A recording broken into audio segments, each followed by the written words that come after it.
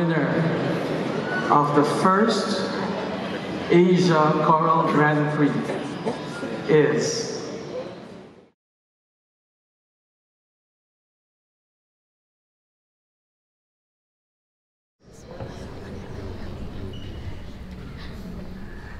the University of Jujur waktu pas kekalahan dari Filipina itu aku sempat ragu, ini bisa nggak ya kita menang di kompetisi yang setingkat EGP nanti di Italia. Karena di situ aku menyadari kalau ternyata dari kita itu masih banyak yang perlu dibenahi. Dari persiapan, mental, terus kedewasaan berpikir atau manajemen diri itu masih masing-masing kita itu kurang kayak gitu. Terus dan itu menurutku berdampak langsung ke persiapan kita nanti di kompetisi.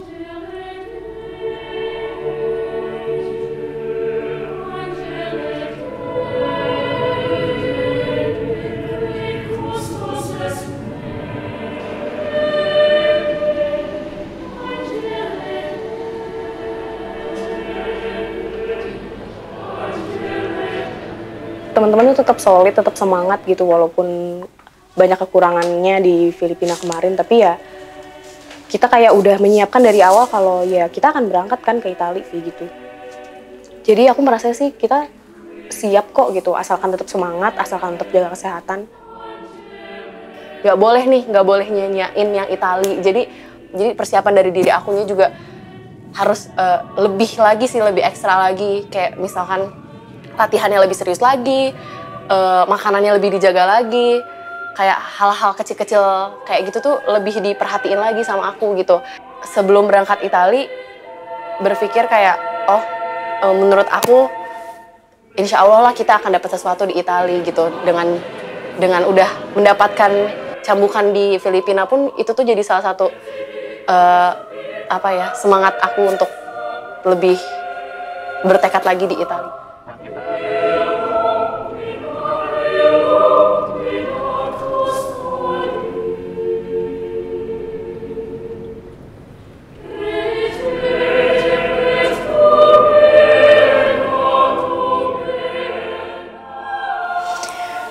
Saat perjalanan sih yang ada di pikiran itu cuma satu, bisa nggak ya kita mendapatkan prestasi gitu.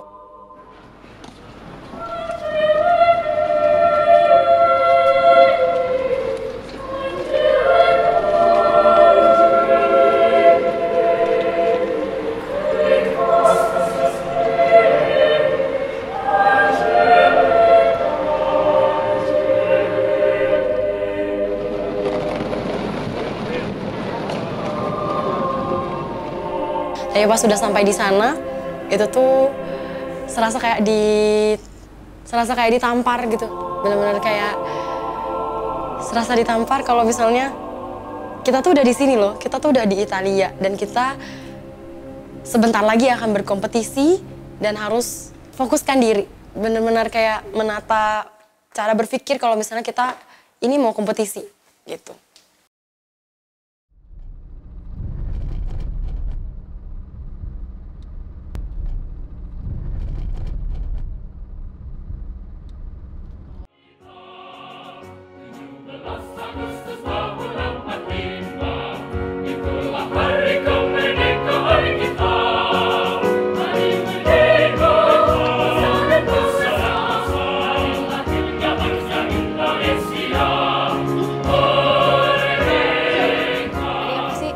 Seneng banget secara pribadi karena baru pertama kali bisa ngerayain 17-an di negara orang gitu.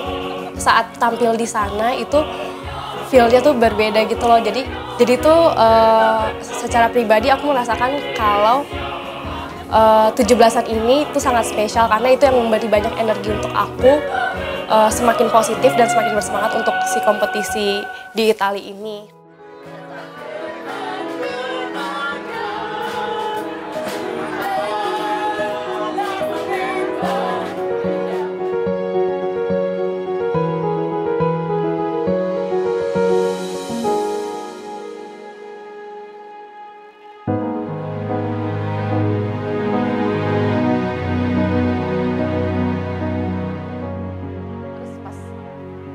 jadi lebih ke ekspektasinya rendah lah gitu untuk kayaknya Perugia juga nggak akan sebagus itu gitu, nggak akan sebagus Roma. Tapi pas di jalan tuh kayak ini kok kita ngelewatin pegunungan kayak gitu, terus pas sampai nah ini baru gitu kan, nah ini baru Eropa gitu kan, karena orangnya rame, terus bangunannya sangat indah, terus suasananya juga bener-bener Eropa lah kayak gitu. Terus si jalanannya, pokoknya semua jalanannya, si cuacanya, si mataharinya, si langitnya, itu tuh bener-bener Eropa. Jadi bagus banget sih kalau menurut aku Perugia.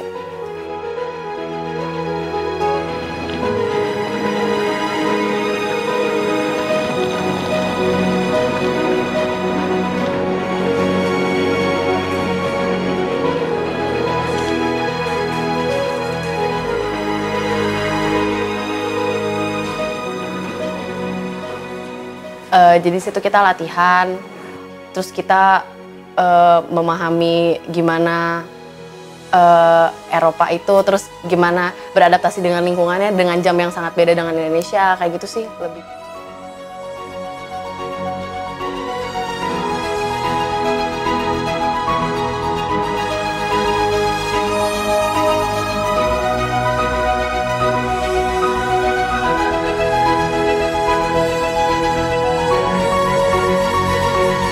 Jadi orang-orang yang pada saat sudah sampai di Italia pun diingatkan kalau misalnya tujuan kita di sini tuh untuk berkompetisi, bukan untuk jalan-jalan, bukan untuk foto-foto, bukan untuk memperlihatkan di media sosial kalau misalnya kita lagi di luar negeri, itu bukan. Tapi memang pada saat itu setelah kita lelah-lelah mengangkat barang ke kamar, kita harus mempersiapkan diri untuk kompetisi gitu. Karena ini kompetisi yang sangat besar, kompetisi yang mungkin bisa merubah sejarah PSM Unpad ke depannya akan seperti apa.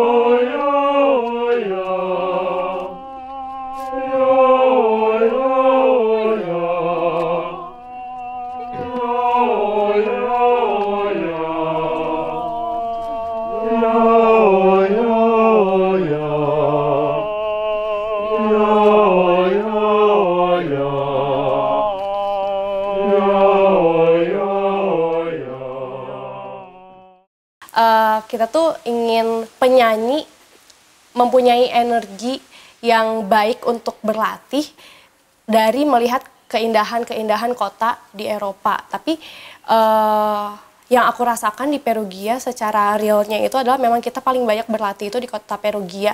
Dan menurut aku itu sudah sangat tepat kita memilih kota Perugia sebagai tempat di mana kita berlatih paling intensif, karena energi yang didapat oleh para penyanyi itu sangat besar dan sangat baik oleh karena keindahan dari kotanya itu sendiri.